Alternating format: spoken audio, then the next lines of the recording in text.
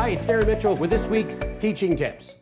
I want to talk to you about 80 or 100-page detailed financial plans. I don't like them. If we're going to try to project what's going to happen over the next 60, 70 years with 20 different variables, I don't think they're worth a lot, okay? I like short little plans. Today, I'm going to show you what we show some clients when we refer to wealth buckets.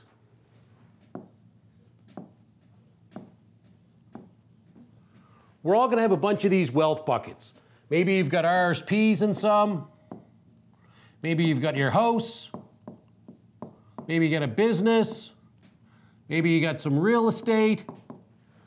Just great places to park your money. Doesn't mean they're bad, doesn't mean they're great. It's just places to park your money. But almost all of these buckets are going to have a couple things in common. They're going to be taxable. Most of them will be taxable at some point, okay? Second thing, they're correlated. Most of these are correlated to the stock market or the real estate market. Again, not bad, I'm just saying they're correlated, right? So when those things tend to go down in unison like they did in 2008 and 2022, both your wealth buckets or all your wealth buckets that are related to real estate or the stock market will shrink. When we talk about an infinite banking policy, all we're talking about is another wealth bucket, cash value, life insurance. We're not talking about an expense. It's like, how much is the expense of the insurance? No, that's term insurance or house insurance. Cash value life insurance is another place to store your wealth. So you're going to put your money in the cash value life insurance bucket. It's not an expense. It's where you're going to save your money.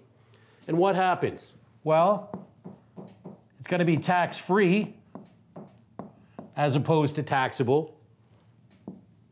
It's not correlated to the stock market and the real estate market. We saw in 2008 when everything crashed, whole life dividends paid 7% in change. We saw in 2022, Bitcoin was down 65%, real estate was down big time, stock market was down over 20%.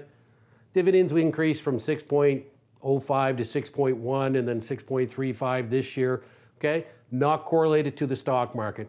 And this is the last part. This is what I really love about an infinite banking policy. Every other asset you have is an or asset. Do I put money in my business or real estate or RSP? Or do I take this investment? Or do I hire a coach? Every decision you make, do I put it in this one or this one? Your infinite banking wealth bucket, that's going to be your only and asset.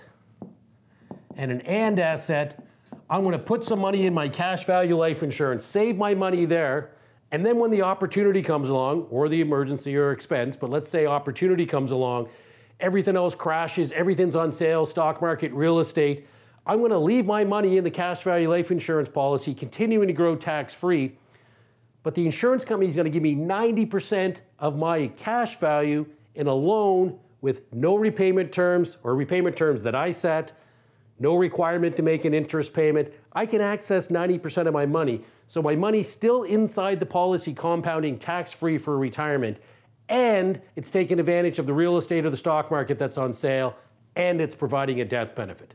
That's what an and asset is. Till next time, we'll see you.